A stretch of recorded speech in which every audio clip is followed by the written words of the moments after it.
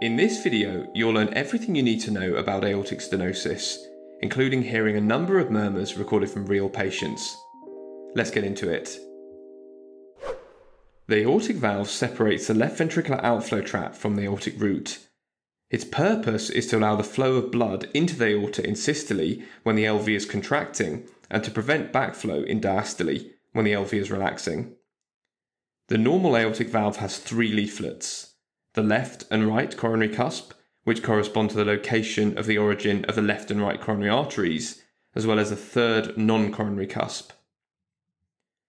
Aortic stenosis describes the thickening and calcification of the aortic valve leaflets in a way that restricts their opening in systole, which has the effect of reducing the size of the valve orifice. This obstructs the flow of blood leaving the LV. Aortic stenosis is one of the commonest valve lesions. It affects up to 10% of the population above 80 years of age in the USA and Europe, and it's frequently encountered in both clinical practice and in exams at all levels for students and medical professionals. Let's start by looking at the causes of aortic stenosis. The most common cause by far is senile degeneration of the aortic valve. The underlying pathophysiology is complex, but involves endothelial dysfunction due to mechanical stress and lipid deposition. This can trigger an inflammatory response involving immune cell infiltration into the valve and subsequent thickening and calcification. It usually affects those over the age of 65.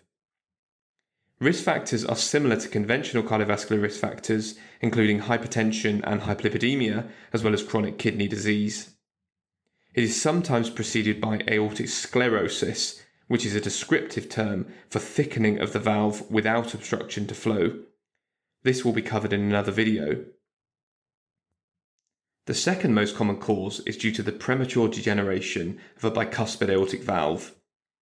Around 1% of the population are born with such a valve that either has two leaflets or one where two of the three leaflets are fused together, a so-called functionally bicuspid valve. These usually function well and are asymptomatic until middle age, when they frequently degenerate and cause aortic valve disease. Other causes of aortic stenosis are rarer and include congenital aortic stenosis, where the valve is stenosed from birth, and rheumatic heart disease, which is now very rare in the Western world. Let's move on to the symptoms patients with aortic stenosis present with. As with most valve disease, aortic stenosis is usually asymptomatic until it's severe in nature. At this point, it can cause three main symptoms: syncope or presyncope on exertion due to an inability of the heart to sufficiently increase cardiac output in a vasodilated state, exertional anginal chest pain due to increased myocardial oxygen demand, and shortness of breath due to both LV pressure overload and heart failure. The triad of symptomatic aortic stenosis can therefore be remembered by the mnemonic SAD: syncope, angina, dyspnea. Any of these symptoms in a patient with known or suspected aortic stenosis should prompt urgent referral for assessment and intervention. What about the signs you may elicit when examining a patient with aortic stenosis? First of all, when taking the patient's blood pressure, you may notice that they have a narrow pulse pressure. This is the difference between the systolic and diastolic pressures. This occurs because the upstroke in pressure in systole is less pronounced in aortic stenosis. For the same reason, palpation of a central pulse may reveal a slow rising pulse. An arterial transducer would also reveal this to be anacrotic, that is, with an attenuated dicrotic notch, which is produced by the closure of the aortic valve. Palpation of the chest may reveal a heaving apex beat. Instead of a discrete impulse, the apex beat can be felt as a sustained, forceful pulsation on the chest wall. It usually indicates underlying LV hypertrophy, which is a complication of aortic stenosis. This happens because, over time, the myocardium thickens in order to produce a greater force of contraction in systole to overcome the increased afterload in aortic stenosis. Now let's consider the heart sounds produced when auscultating the chest of a patient with aortic stenosis. As a reminder, the first heart sound, S1, corresponds to the closure of the atrioventricular valves, and the second heart sound, S2, corresponds to the closure of the aortic and pulmonary valves. Systole therefore occurs between S1 and S2. Blood flowing through the narrowed aortic valve accelerates and becomes turbulent, which creates a murmur. Aortic stenosis produces an ejection systolic murmur. It is said to have a crescendo-decrescendo whooshing pattern. This pattern can be explained by the changes in pressure in the LV and aorta. The speed of ejected blood, and hence loudness of the murmur, is determined by the difference in pressure between the LV and aorta. In a normal heart, there is almost no difference in pressure between these two when the aortic valve is open, so no murmur is perceived. In aortic stenosis, however, the restriction to flow means that in systole, the pressure in the LV exceeds that in the aorta and hence creates a pressure drop or gradient.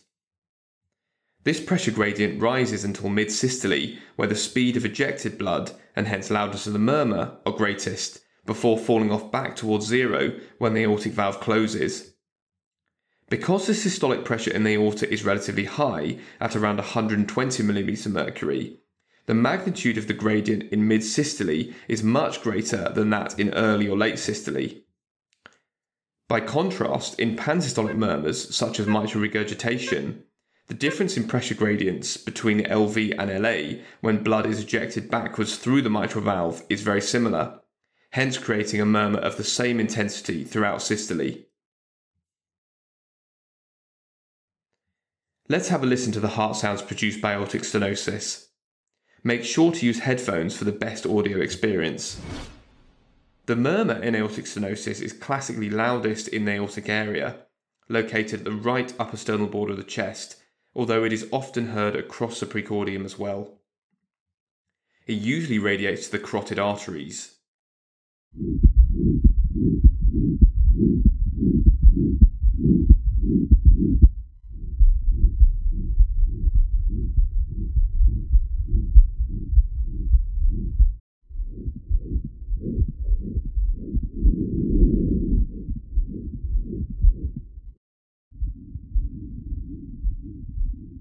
Notice the whooshing crescendo-decrescendo pattern. Let's have a listen to another. In this patient, also notice that the second heart sound is very quiet.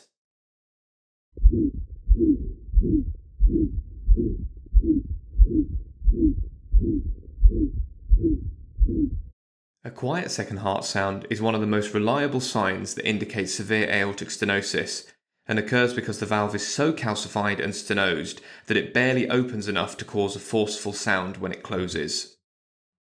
Next, in this patient, it's interesting that we can hear a fourth heart sound in the apical area.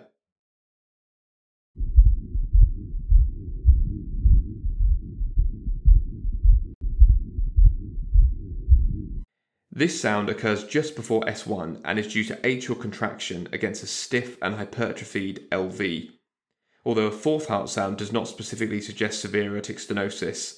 For example, the LV hypertrophy may be due to hypertension. Sometimes a pansystolic murmur can also be heard in the apical area in patients with aortic stenosis.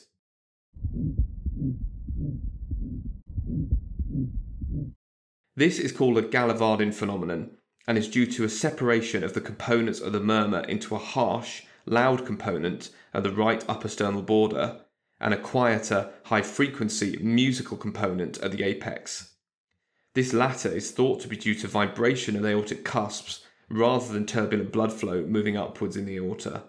This sound can be confused with that of mitral regurgitation, but in contrast it does not radiate to the axilla.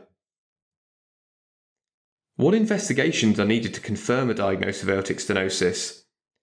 Although there are features on the electrocardiogram and chest X-ray, these are not specific for aortic stenosis and are only suggestive.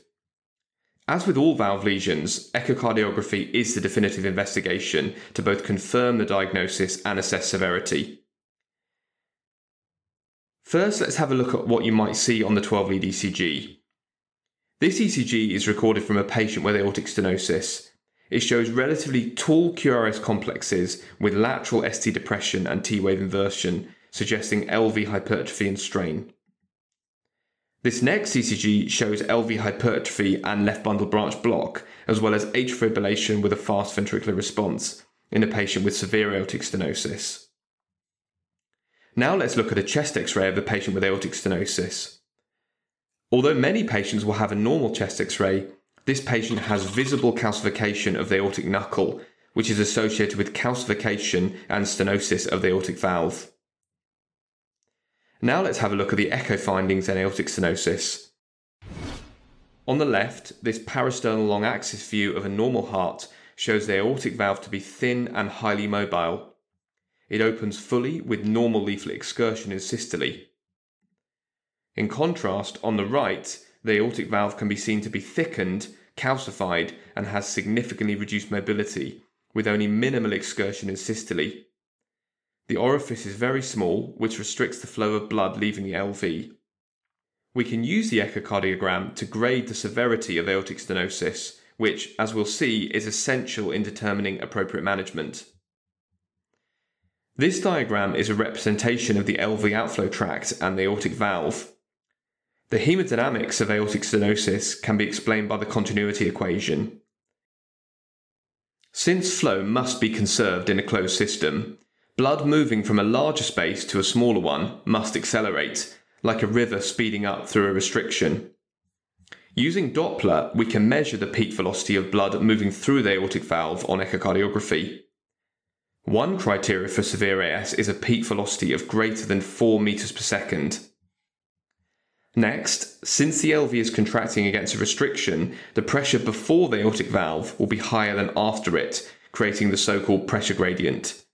A mean gradient of greater than 40 mm of mercury is considered severe aortic stenosis. Finally, we can use these measurements to calculate the aortic valve orifice area. Directly measuring the area on echocardiography would be very inaccurate, so this is usually calculated from other measurements instead. A valve area of less than 1 centimeter squared will be indicative of severe aortic stenosis. These are the three key values, although there are other measurements that are routinely performed. In the final section, we're going to cover the management of aortic stenosis.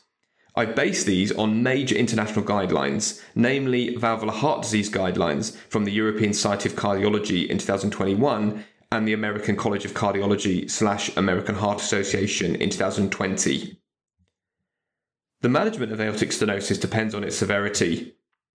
Mild aortic stenosis requires no specific action and is either not followed up or followed up infrequently in younger patients. Moderate aortic stenosis is followed up on a regular basis with repeat echocardiograms on a 1 to 3 yearly basis, usually closer to a yearly basis for those approaching severe criteria. If a patient is diagnosed with severe aortic stenosis, the first step is a careful evaluation of symptoms. If the patient does have symptoms, valve intervention is recommended. If they do not, the decision depends on other criteria, such as whether there is an impaired LV systolic function, raised brain-derived natriuretic peptide levels, or a positive exercise test, which means the development of symptoms or a drop in blood pressure when the patient is exercised on a treadmill in a controlled setting, as these indicate that the heart is starting to decompensate. If any of these are present, valve intervention is recommended, and if not, regular and careful follow-up, at least 6 monthly, with repeat echocardiography and clinical assessment is required. Patients in this cohort need to be aware of what symptoms to look out for, as untreated severe symptomatic aortic stenosis has a dismal prognosis, with around a 50% mortality at 2 years. So what types of valve intervention are available? Broadly, there are 2 types: TAVI, or transcatheter aortic valve implantation, or surgical aortic valve replacement.